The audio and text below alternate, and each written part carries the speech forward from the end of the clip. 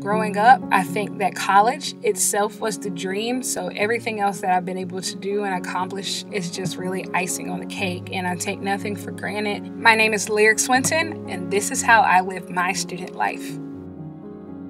I'm the first of 3 children who will graduate college, but I'm definitely not the last. Being a first-generation college student means everything to me. I'm so fortunate to be able to attend this university. I'm so excited to be just the start of what I know is going to be an incredible legacy for my family and to make them proud. I really started to find my place at this university when I got involved in student life. I've been able to do a lot of things that I never thought I'd be able to do. Living your student life means to just soak it all in. Try everything at least once. Ask for help, make friends along the way. Be comfortable with failure, because honestly, some of your greatest blessings will come from failing and getting back up. That's honestly what being a student is all about.